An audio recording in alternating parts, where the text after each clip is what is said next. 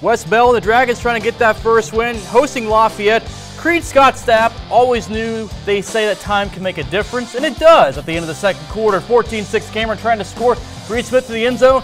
Martrez Thusen, tough play, makes it, but it's incomplete. Cameron another shot before the end of the first half, but Lafayette's defense holding strong.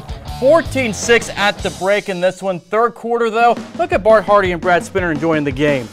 Chase Bell right up the gut, and he's going to outrun the defense. The sophomore for the score. Dragons in control. And, you know, for good measure, breathe that fire, Mr. Dragon.